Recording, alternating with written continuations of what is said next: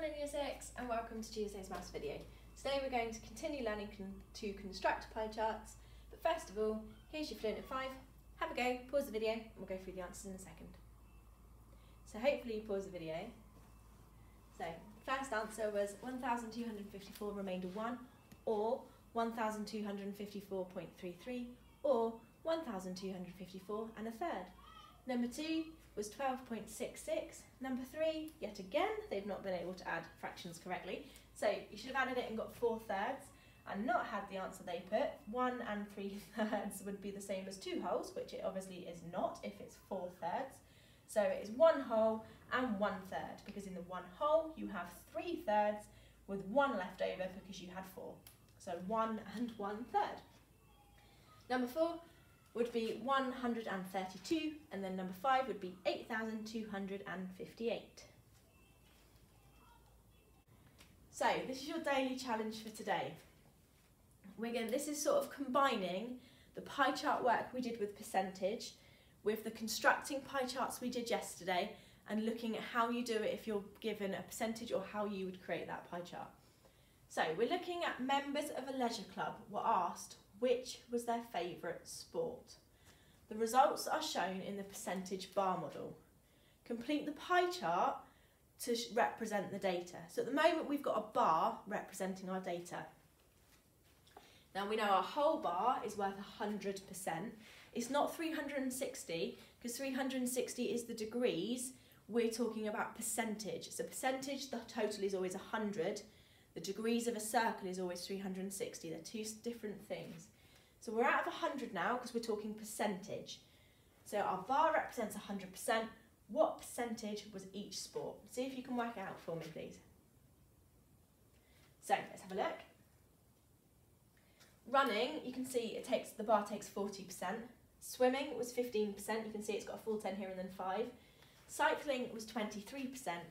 And rowing is 22%. So from our sample of people, that is our data. That adds up to 100% because it's 100% of the people asked.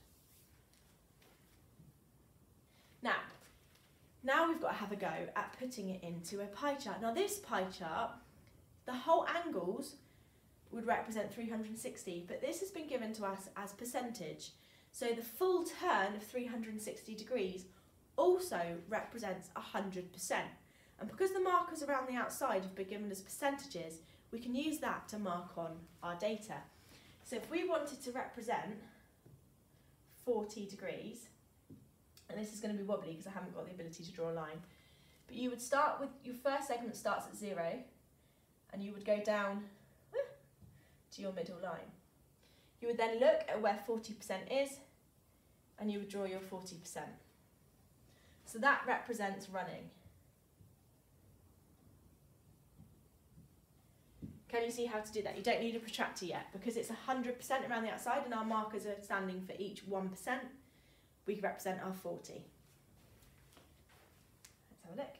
So we would have running, swimming, cycling and rowing. If we were to add all of those percentages together, we would get 100%. So here's your challenge. Now I haven't made it too easy, so you've got to work out some of those missing pieces of data. Now your pie chart over in the corner, the full turn of 360 degrees is represented by 100%. Because we're dealing with percentages, and you've got 10 segments around the outside of your circle, each segment is 10%, so you can put your percentages straight in. You've been given the percentage for fish, you've been given the percentage for donkey, and you've been given the percentage for lizard. You have to find cat and dog. And you have been given a clue that a quarter of the children owned a cat. So you need to think about how you would work out the percentage for cat and dog. Then you need to mark your segments around the outside of 10 degrees, 20 degrees, 30 degrees, and then you need to draw your segments on so that your whole pie chart represents 100% and it shows all of your data. Pause the video and have a go. So let's look. Now, you would have known that a quarter of the children owned a cat, and you should know that a quarter is the same as 25%. So that allows you to put in 25% straight away. Now you also know that all of your data added together should be 100%. So you add up your 25, your 30, your 3 and your 15, and that will tell you that you need 27 more percent for 100, so you know dog is 27%. You're then able to put that into your pie chart. Now I've just put my 25% in first because it's the easiest, it's a quarter, so that went in. And then you count round, so you do your 27, 30, 3, and then lastly I've put 30% for fish. Now you can look at that pie chart and actually just by looking at it you can interpret it. If I was to ask you which pet was the most popular, you wouldn't even need to look at your table, you could look, the largest segment, fish. Which pet was the least popular? And you can look and tell me that it was donkey. And that's why pie charts are so good, because they give you a really good visual representation of the data. That is it for today. I'll see you tomorrow for more.